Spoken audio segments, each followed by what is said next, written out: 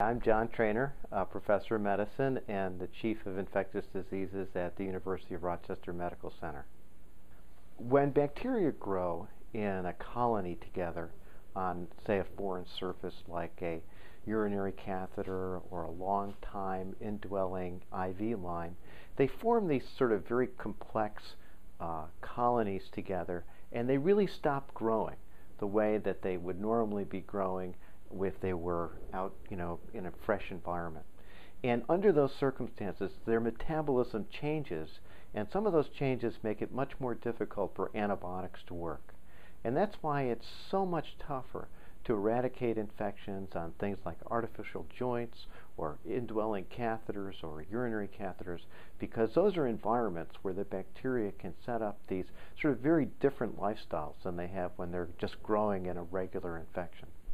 Now, what these investigators are looking at is how does the metabolism of the bacteria change, and how does that affect the ability of antibiotics to kill them? And what they were looking at here is a phenomenon where when the bacteria are growing on these surfaces, they don't import antibiotics inside the cell the way they normally would. And so certain antibiotics can't penetrate the cell and get in and do their thing. And specifically, they were looking at a class of antibiotics called aminoglycosides. And they found that under these conditions of growth, the aminoglycosides were not transported into the cell where they could do their job.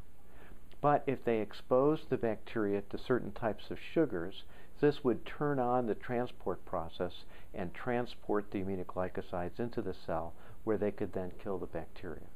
Most antibiotics in general are designed to interfere with the metabolism of the bacteria and hit metabolic targets that the bacteria have that people don't have.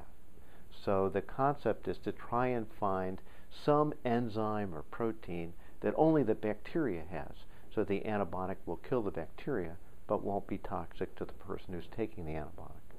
One of the general principles is that in many cases when an infection is present on a foreign body, the only real way to cure the problem is to remove the foreign body.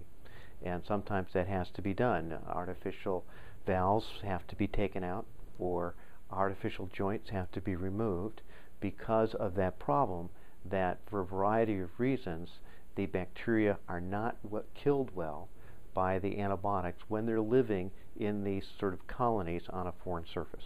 It's also hard for the host's own immune cells to get in there and kill the bacteria, so white cells and other things like that have trouble getting into the sort of buildup of goo that the bacteria make to cover themselves when they're sitting on an artificial body.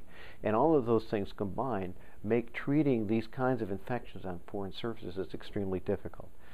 One consequence is that typically they require very long courses of antibiotics, but sometimes even that isn't successful and the foreign body has to be removed. It's not easy to see exactly how this would be translated into actual treatment for humans, but it is in general, it's a principle. I mean, are there things we can do to stimulate the bacteria to do what they need to do to be killed by antibiotics?